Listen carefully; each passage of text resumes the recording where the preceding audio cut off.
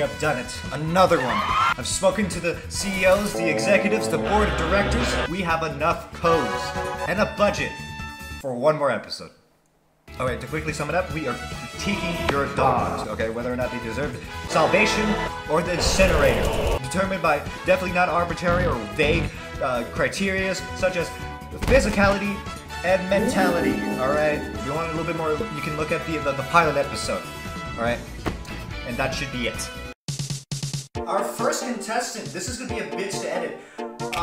Rocky Betty Horn. There we go. Oh. Yes, the very thing that started the bubonic plague. Yeah, I'm just gonna give you extra brownie points for having functional legs. Now started off physically. It's revolting. Will it survive in a park? Yes. You think a golden retriever can compete with this? This thing can fly, can spread every disease imaginable. I mean, look at it. Wait, are its legs out of place? Oh, why is it like that? This is the type of shit you would find in Australia's backyard. It could survive in a park, okay? It will be a cryptic to some people. Overall, it could defend itself from humans, fly into trees, maybe, earning itself a point. The city streets. I'll give it like half a point. This creature, this Creedon, would be like one of those urban legends. Was it New Jersey Devil, for instance? So it's either going to be loved or feared by the people. Okay, but the most important thing is that this thing can search through trash. In the end, I'm still going to give it a 0.5 because any sane person that sees this two-headed dog-sized mosquito walking down the street would want to shoot it. It's not going to last long. Now, the wilderness. That's a definite yes. If it wasn't for the body color here, what color would that be? What's the hex code? I forgot the tastes and the sounds of the colors. This has been here to live, laugh, love. You know, the head, the legs could blend in with the dirt, whatever the environment is. You know, maybe the mines, you know, the horrific beast inside of there, fluttering in the caves. I should feed it, actually. What am I doing? Yeah, I can't be held liable for your death. For wilderness, I'm gonna give it a 1 because, I mean, I don't think any predator would want to eat this. This thing looks poisonous. Now, obviously, we got mobility, but let's talk about the two heads, okay? It makes them even more dangerous. More likely to rip apart an animal's jugular or just, you know, tear them apart in less than a few seconds. Though I'm probably overestimating it. But, you know, we're here to give it the benefit of the doubt, alright? Now it's time for mentality. Dear God. Was one of the categories whether or not they could be a circus clown? Will it bite a child? The fact that it has 2 heads would lead me to believe that it would increase the chances of a child going through character development. Yet at the same time, if you look at its docile, kind eyes. Oh wait, yeah, this is a thing. Yeah, just figure out all the bullshit I was about to say. That's an automatic 1. I gotta check these. Domestication. I think I'll give it a 0.5. I mean, like along the lines of selective breeding, we can get rid of the disease aspect of it. Yet again, I don't know what sane person would want this thing. The only thing I can think of is violating the Geneva Convention, you know, creating biological weapons. Well, this could be like morbid entertainment. You know, it's like, yeah, fly! Now, brain capacity. I mean, this is a tricky situation. Do I have to measure the heads individually? Do I average them out? Do I combine both of them?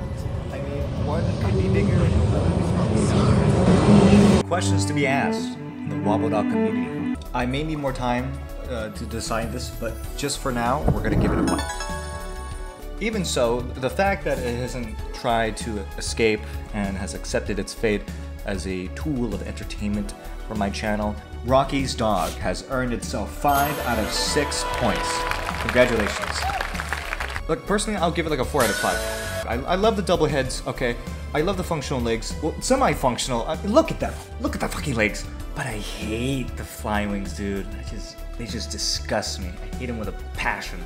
But great dog. Great dog. Our next contestant, Wakamaka. Wakamaka. Am I saying that? Oh my god.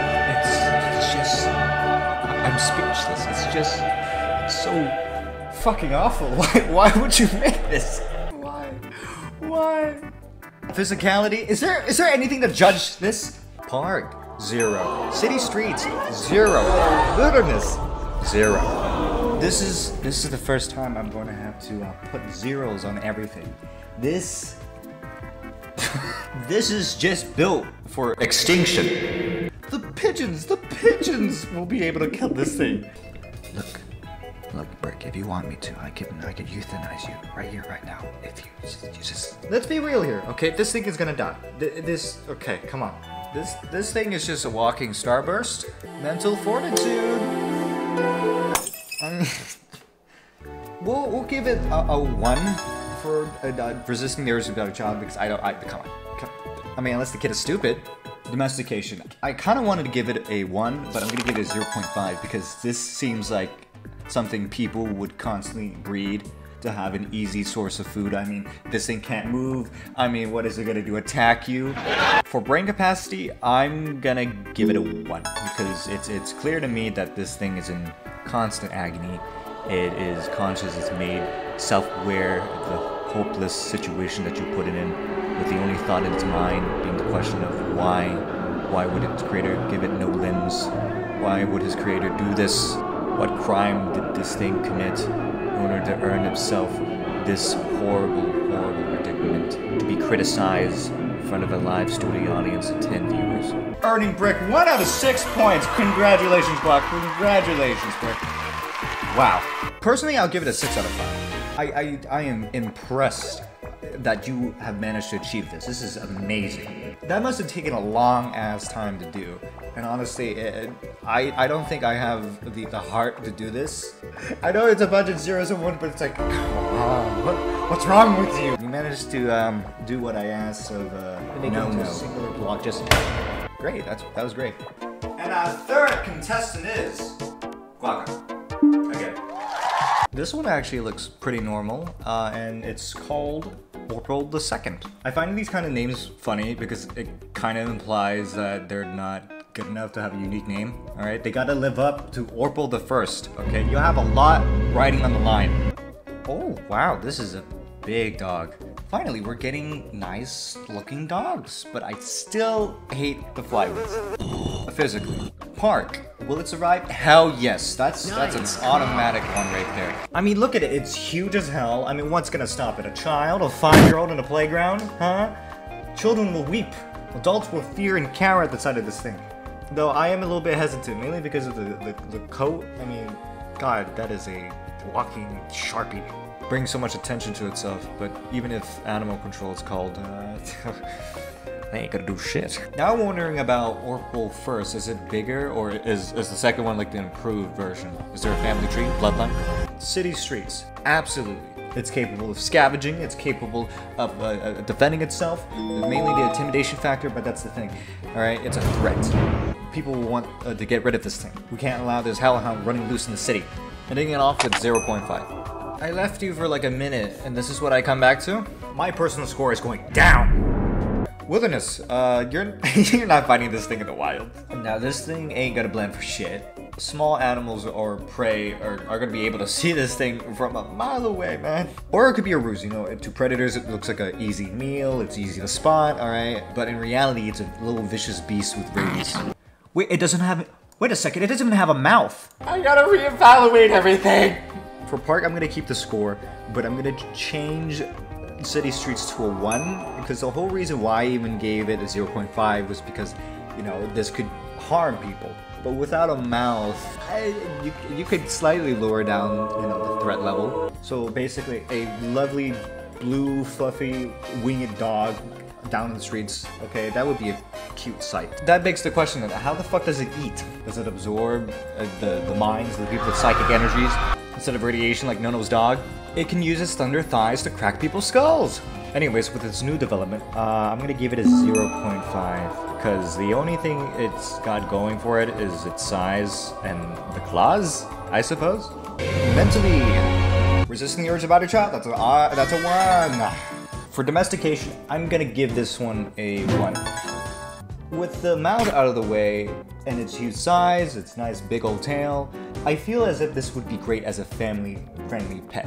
These could probably be therapy dogs. We get a monopoly here, alright? Everyone will be dependent on these dogs for their emotional well-being, okay? Their mental health will deteriorate the moment it goes away.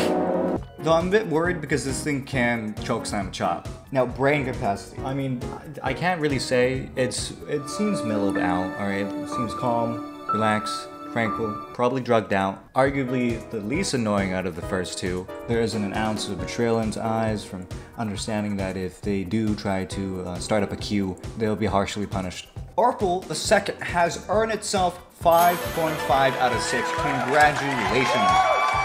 Personally, I'll give it a 4.5 out of 5. I love the fact that it's huge. It has a nice long tail. Like I said before, I hate fucking wings. They're just so disgusting. The stubbles are a bit weird, I'll be honest. They look like tiny buttons I can tap on. And it's just a big dog. It's just big dogs. I love big dogs. It's a personal bias, but you know, it's better than those crusty white ones. I'm sorry. And our next contestant is nobody. Yeah, so we only had 3 codes and technically 2 contestants, but you know, that's fine.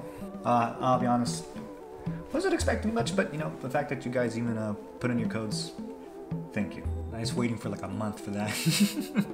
But will there be another one? I mean, I'm gonna put the comment down there just in case people do, or more people would like to participate, but I'll probably just do one more. And as always, hope you guys enjoyed this video, and I hope you have a great day. I really need a green screen. I lost a button here. Okay, I don't know how. I wore this like maybe 2 or 3 times.